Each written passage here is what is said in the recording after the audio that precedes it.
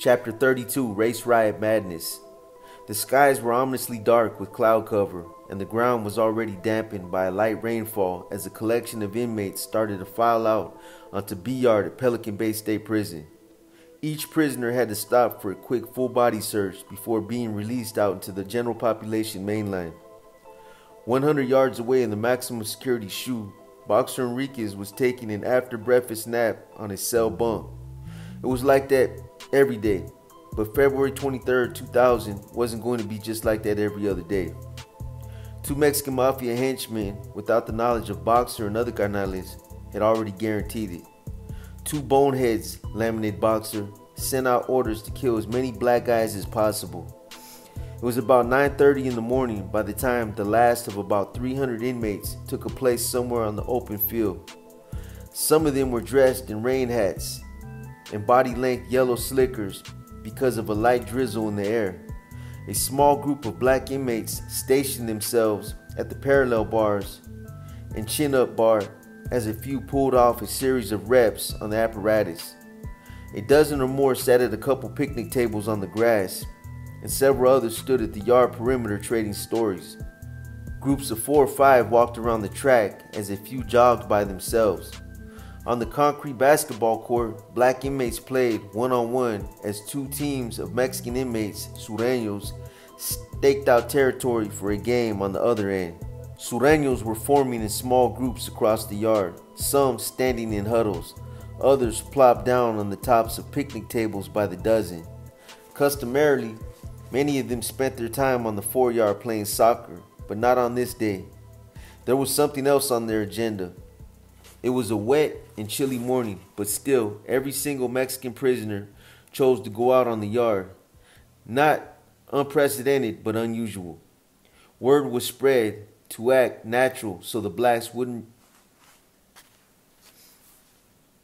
He was doing 10 years for a robbery and was the shot caller on B Yard as the leader of an MA governing board called the Mesa. Boxer explained the Mesa was a selected group of 4 or 5 camaradas, maybe one from each cell block, that made collective decisions on how to run the mainline yards for La M. The Maceros replaced the Llavero keyholder system, where just one camarada had total control to make decisions. Several years earlier, we eliminated the Llavero concept because it was causing conflict on the main lines. More than one camarada was claiming the right to be the Llavero. The Mesa seemed to cut down on the abuses of the single boss notion and kept the drugs and other black market activities running smooth. A year earlier, a black inmate named Monster Blevins somehow had insulted or disrespected a Sureño known as Panther or Panther. One more time, man. A year earlier, a black inmate named Monster Blevins somehow had insulted or disrespected a Sureño known as Panther or Panther. It seems the M. Macero at the time approached the black shot caller on the yard and asked him to discipline Blevins for his disrespect. He refused. A snub to M. Sureño prison dominance. The stage was set for a massive retaliation. According to a criminal complaint, Clever Sanchez allegedly directed the manufacture and distribution of 30 new jailhouse shanks and gave orders to Sureños to kill as many blacks as possible. If you can kill a ninja, Clever told one associate, kill a ninja if you can. Boxer noted, there is a lot of racism in prison. Clever had allegedly laid the venomous groundwork for what would become the largest prison riot in Pelican Bay history. It's going to happen right now, Clever is alleged to have said at about 9:35 a.m. as he took a short stroll over to the side of the running track that reached around the perimeter of B Yard. He had already pulled his weapon from the hiding place in his rectum. Marble Simmons, a black inmate who was taking his morning run as he came around the corner and headed down the stretch. Clever lingered on the inside of the track, as one inmate would later describe it, like a tiger waiting behind the bushes for their prey to run by. There was an echo on the yard from the force of Clever's knife slapping the unsuspecting jogger's back. He grabbed on the victim's shirt to keep him from running away, but the larger Simmons managed to break free, stumble, and escape. The pre-planned riot was on.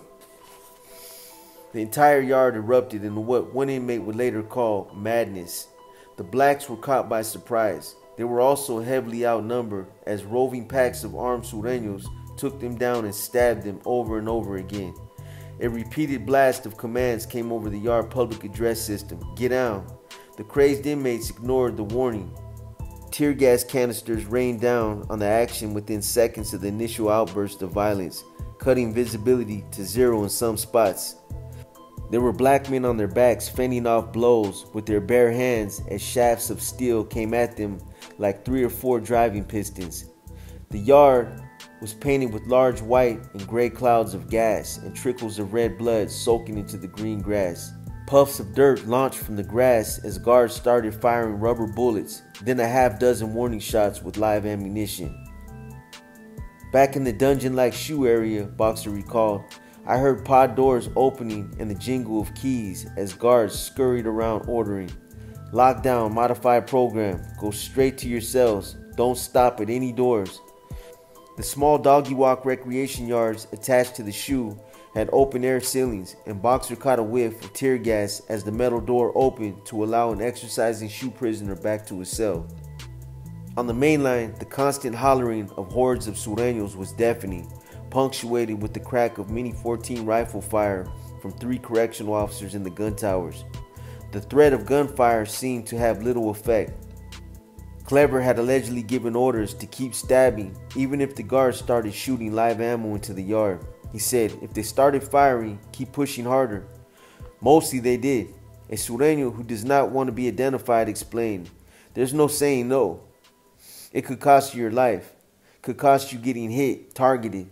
So no is not an option. It's always you do or be done. That's the way it is. During the first 4 minutes of rioting, groups of attackers periodically stood down about 3 times, but within seconds were again on the attack. At one point, a surge of black power even drove the main force of sureños back, but it lasted only about a half minute. Initially, there were only about a dozen correctional officers on the yard. They used pepper spray and batons to try to break up the skirmishes, but it did little good. Sergeant Hank Aiken said, your nerves come up. You don't know what's going on. You don't know whether you're going home. You don't know if you're going to get killed or not. A few inmates who returned from the shoe yard told Boxer that, in addition to the gunfire, they heard verbal commands, yard down, from the mainline public address system. I didn't know what or why, recalled Boxer, but I knew something serious was happening out there. Outside, fewer than a dozen blacks had their backs against the wall at one of the basketball courts.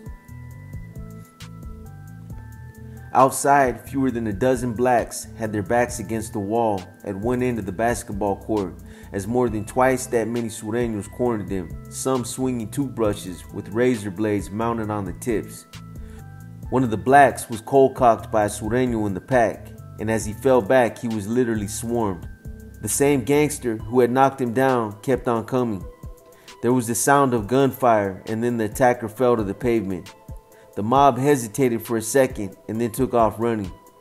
33-year-old Miguel Sanchez, a sureño known as Sharky, wasn't with them anymore.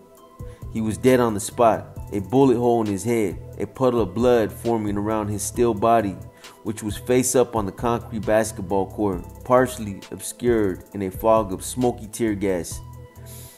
It was a death knell that brought the riot to a halt. Correctional officers pulled Sharky's body to the side and administered first aid, but it was too late. Unbelievably, sureños around the yard were on their haunches, still ready to leap into action again. 4 minutes after the fatal gunshot, there was another surge of sureño violence, but it didn't last long. More than 100 guards had filtered out into the yard with armfuls of plastic handcuffs. Fortunately, there were 40 officers from another shift who just happened to be at Pelican Bay State Prison that day for training. Many officers had emptied their canisters of pepper spray. Under a haze of residual smoke, dozens of inmates were cuffed behind their backs and proned out on the ground. At the end of a quarter hour of rioting, 1 inmate was dead. 40 inmates were injured, most of them from stab wounds. 50 were wounded by gunfire. In the shoe, correctional officers now slapped boots on the cell doors, bars with a padlock and strap that jammed the door to keep it from opening. Why? Asked Boxer. The guard offered no reply. Later, officers reported that 24 live rounds were fired during the riot. Approximately a half dozen of them were warning shots. During the cleanup, guards found an unprecedented 89 prison-made weapons on the yard. In an article in the March-April issue of Peacemaker, the California Correctional Peace Officers Association magazine, Pelican Bay chapter president Chuck Alexander said, "It's unfortunate that one inmate died from gunfire. But had the officers not used lethal force to end the incident, how many more inmates would have been killed in the attacks? And if we would have just stood back and let them kill each other, we'd have been criticized for not doing anything."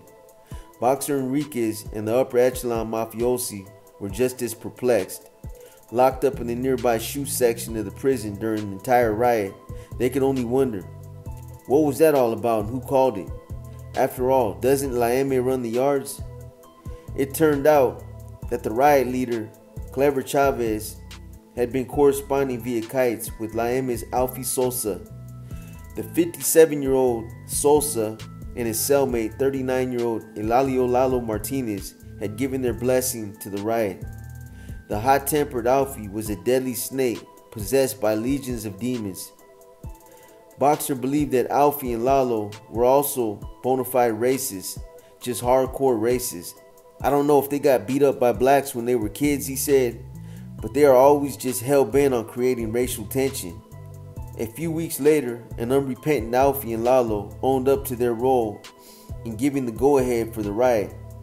Boxer said Alfie, high on meth and doing push-ups in his cell, was laughing about it. It was pure arrogance not to forewarn the other carnales. Most of us disagreed with it because it ultimately prevented us from making money on the main line. It drew a lot of heat. In fact, CDC officials tightened prison controls after the riot. Normally, the general population was locked down only between the hours of 9 p.m. and 6 a.m. A new modified program had them locked down 23 hours a day for the next 2 years. This was no small thing, stressed Boxer Enriquez. And Alfie and Lalo left other carnales in the dark about it. It was the biggest riot in Pelican Bay State Prison history. However, as if the devil was looking out for his followers, the bloody and deadly riot launched an unintended consequence for mob opportunity. Boxer and the carnales closest to him were ready to take full advantage of it.